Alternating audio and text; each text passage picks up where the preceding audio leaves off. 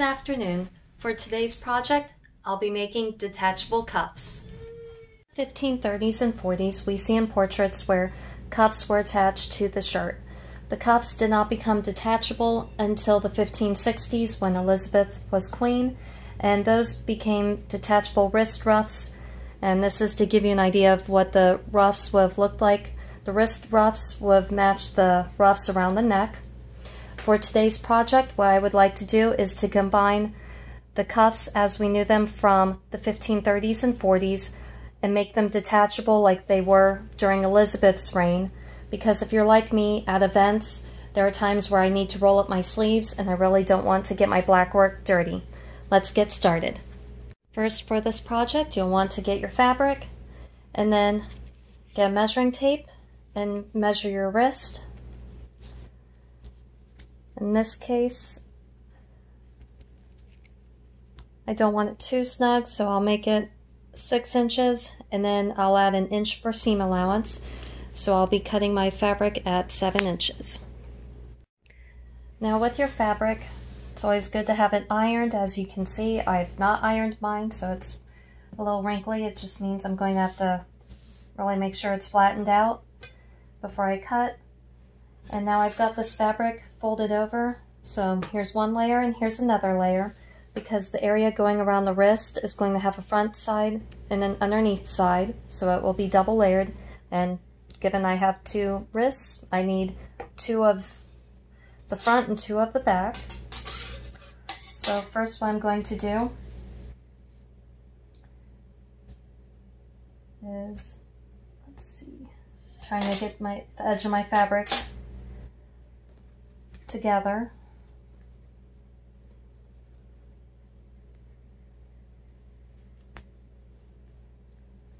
Again, this is where ironing would have helped.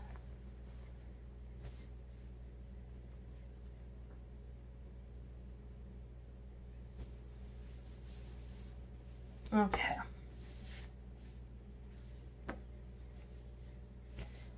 And now from the edge here, I'm going to measure 7 inches.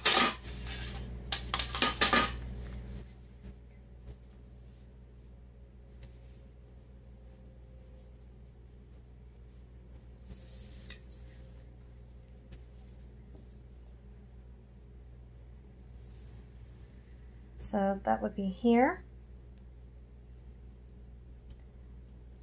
Now I'm going to measure 7 inches again from there for my second wrist. Again with this, as I've said in previous videos, this would be easier marked with fabric chalk, but as you can see, I'm using pins to mark my place. Now I want it to be 3 inches in diameter,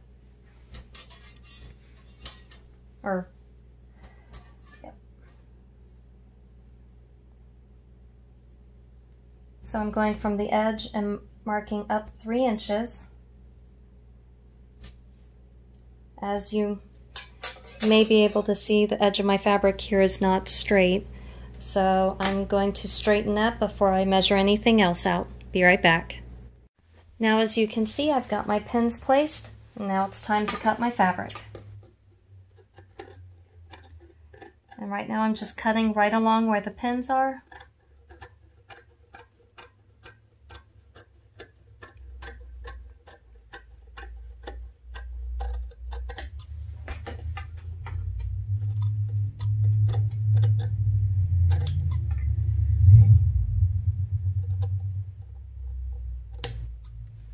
Now I've got a pin right here in the middle to divide my 2 wrists.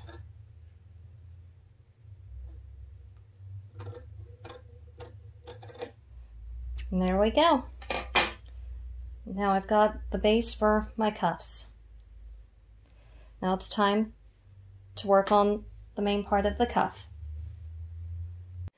Now for the part of the cuff that goes up and over the hand, as this was part of the wrist, and then the cuff goes over the hand. It's up to you as far as how long you want it. If you just want a short band, if you want to cover most of your hand, And just the same, depending on how long you want it, will then tell you how many pleats you'll have to put around your wrist. For my cuffs, I'm making them 4 inches wide. And again, the fabric is still folded in half. What I plan on doing is cutting the strip and then cutting it in half. And then one strip will be for my right wrist and one for my left.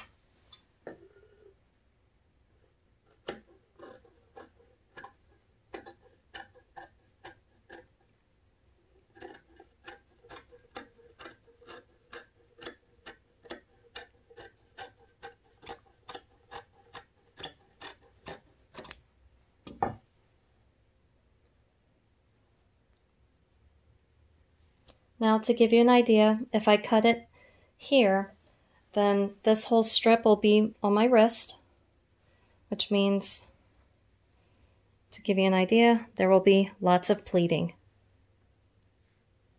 For this next part, I'm going to use my embroidery machine to embroider the ends of the cuffs. As you can see, I'm wishing I had cut my fabric a little bit wider because now it's only secure on the top and bottom and not on the sides. And if you look closely, I'm able to pull the fabric here a bit, no matter how tight I make the hoop, but we'll see how this goes with the machine. Wish me luck. Okay, I've selected my pattern, and I'm about 4 inches from the one edge. Let's see how this goes.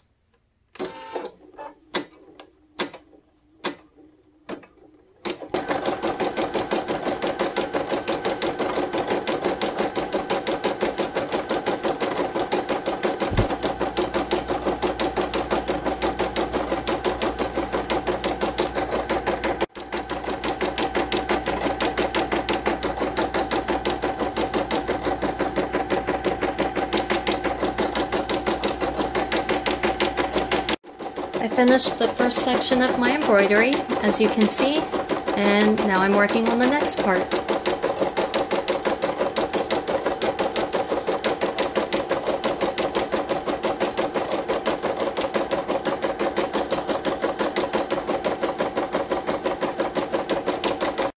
Well, as you can see, here is the back side and the back side, and here's what my embroidery machine did to my bobbin. So obviously I'm not meant to have this pattern.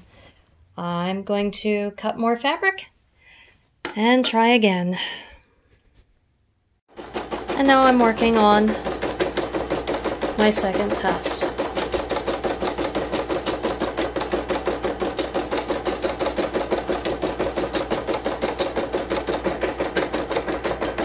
Okay, well, this was my second attempt. I don't know if you can see, but the tension on this is horrible. And my machine ate my bobbin again. So obviously today's project is not meant to have black work on it. Sorry about that. I'm still learning how to use the embroidery machine. I finally figured out the tension. And now that I've gotten the patterns embroidered on the cuffs, I'm now sewing 3 at the edges.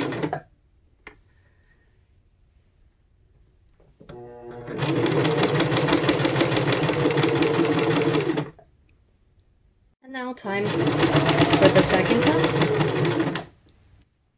Okay, now that I've got my edges trimmed, I'm going to lay it on one of the wrist parts of the cuffs and start my pleating. I want to make sure to leave a little bit of space here for the seam allowance.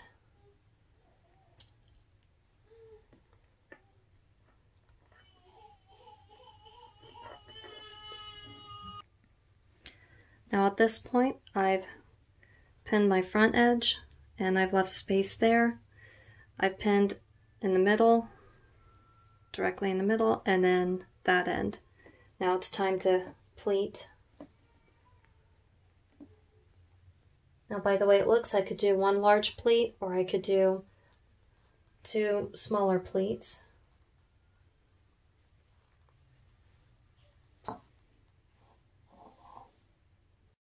And now that I've got my pleats on here, I'm going to put this one on top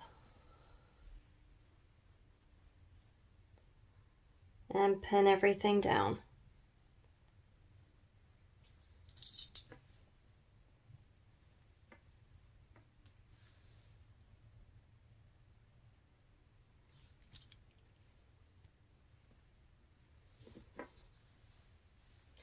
Now what I'm going to do from here, because how I said to leave the space there, that's because when you flip it, this will be on the wrist, and then that's the cuff.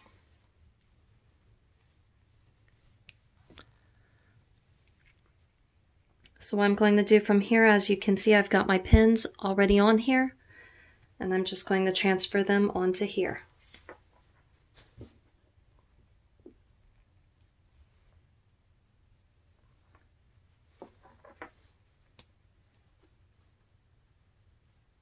You want to make sure to keep everything nice and tight.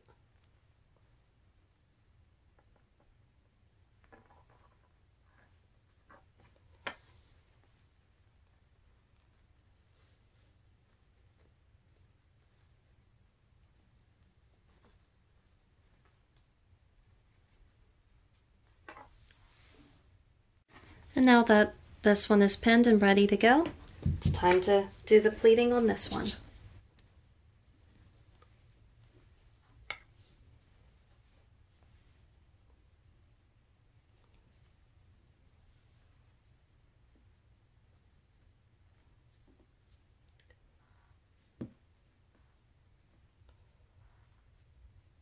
And again, leaving a little bit of sewing space on the edge there. And now that I've got everything pinned together, I'm going to sew it.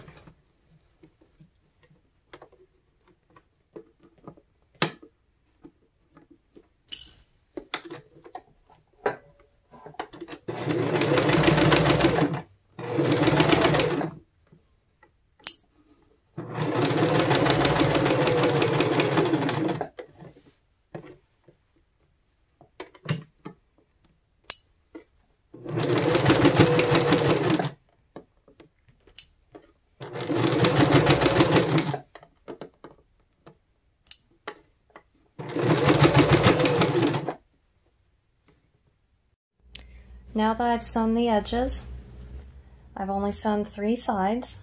I'm going to flip this right side out.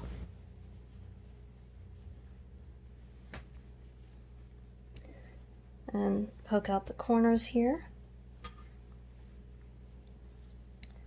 I'm going to do that to the same for this cup.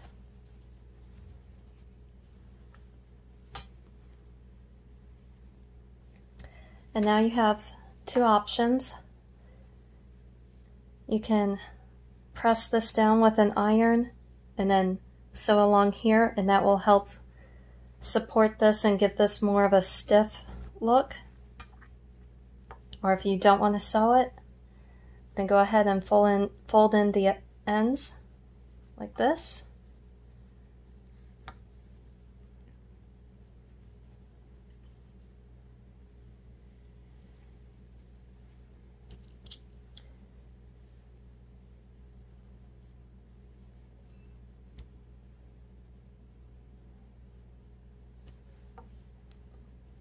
And then pin down your final seam.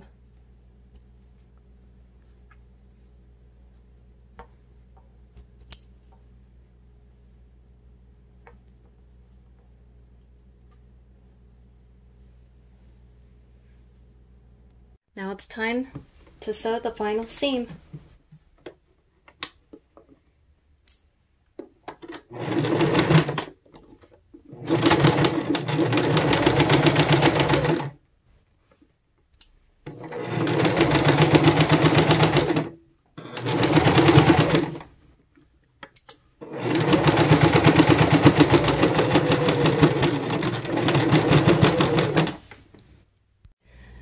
Now to finish off your cuffs, you'll want to put hooks and eyes, hooks on one side, eyes on the other, and then wrap it around.